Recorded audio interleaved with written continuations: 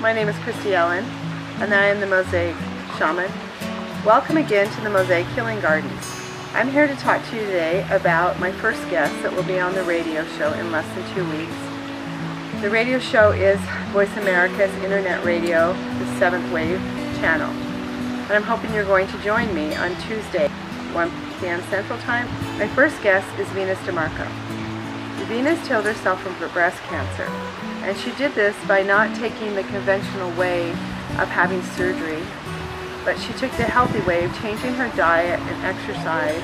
So I want to read something she wrote in her book. Let me repeat myself. This does not happen overnight. It is a journey. You cannot do something for 2 or 3 days or even a week and expect to get the results you're looking for and need. Stick with it, and I promise you will see the results. And I want to leave you with this note. Well, we have come a long ways in understanding the role of genes that genes play in our body. We cannot blame everything that happens to us on them.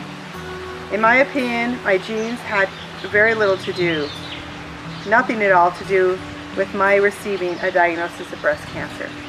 So tune in to find out more about why she felt that way.